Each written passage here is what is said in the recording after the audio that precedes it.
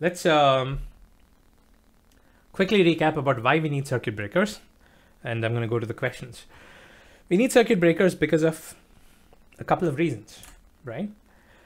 We want to fail fast. This is something that you will hear in a lot of microservice conferences, microservice theory. Failing fast is a good thing. Doesn't mean you're trying to fail. It's just that if something were to actually fail eventually, it's better to fail fast than to take your time and fail later, right? That's what failing fast means. So failing fast is a good thing. And with circuit breakers, you're actually doing that. When you realize that something is taking time and it's being slow and all that stuff, you're going to say, okay, I'm going to fail fast from now on. I'm not going to call that service and have it time out and eventually return an error. I'm just going to do it right away, right? That adds to the resilience and the fault tolerance of the microservice. Failing fast is a good thing. Next, having fallback functionality. Circuit breakers provide you with that fallback functionality.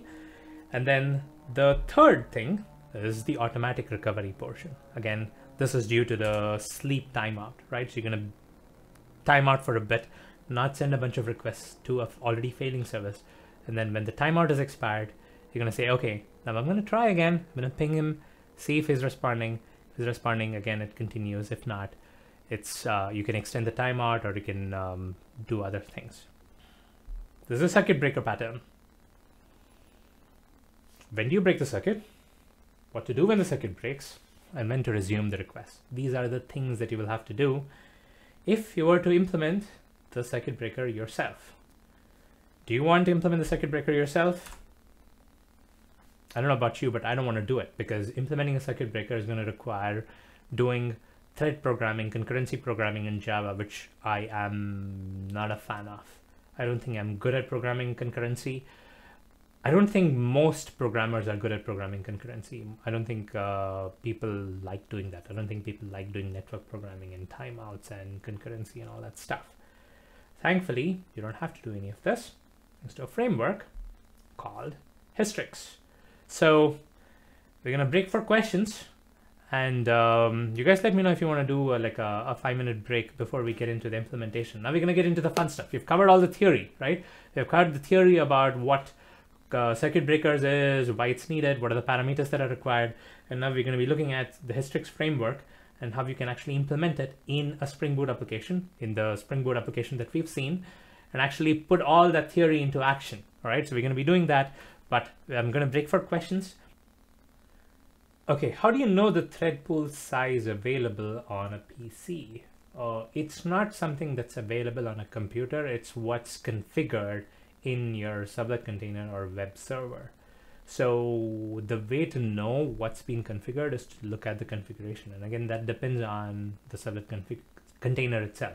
So in the case of Tomcat, it's probably sitting in an XML file somewhere or something like that. So you would look at the configuration to see how much threads you have allowed.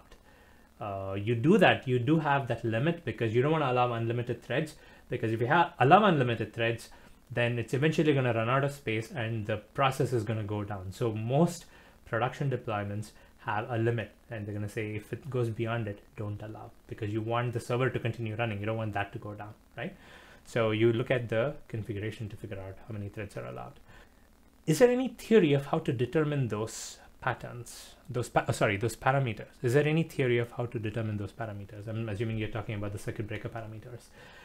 I'm sure there's a lot of literature written around how you get to it, but in my experience, it's basically trial and error.